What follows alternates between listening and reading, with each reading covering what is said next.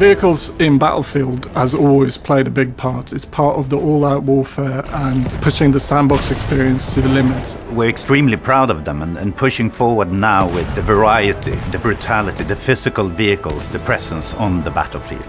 Many of the combat vehicles we see in military today got their start during World War I, including fighter aircraft, bombers, armored cars, but arguably the largest innovation in armored warfare was the tank.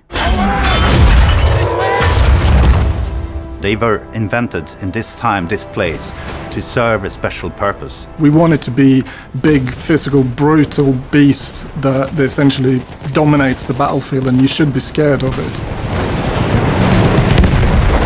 In the epicness of these battles, there's a new time that happened with this era. It was the fact that the sky was filled with planes. Everything from fighter planes to twin-seaters to heavy bombers roaming the skies, which was unseen up to that point. Maneuvering these planes was different than modern aircraft. They were quite light but had really powerful engines, so you can feel gravity's pull when you climb and dive. It allows us to really give the players the feeling of being up in the sky and circling around the clouds, and I think it really offers something truly unique. One thing that we're really excited about with Battlefield 1 is the introduction of the tanker and the pilot class. Those classes are unique for when you spawn into a tank or a plane, respectively.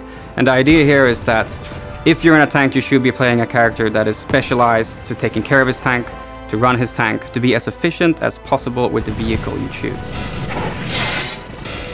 The vehicle experience in Battlefield 1 offers great variety, big improvements in physics, part destruction that offers tactical improvements for the players, and it all combines into the sandbox experience that you can only get in Battlefield 1.